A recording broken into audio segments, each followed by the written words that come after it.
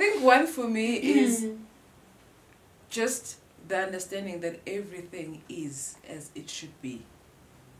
Whatever is happening right now is supposed to be happening for a reason in your life, which then goes to the second lesson that says, whatever it is that you are going through, you have the power to overcome. But that power doesn't come until you understand your power. So, and the third lesson is discovering your power is a journey that you have to embark on your own. So it's just those three. Everything is as it should be. It's you have everything it takes to overcome whatever you're going through, but it all depends on you.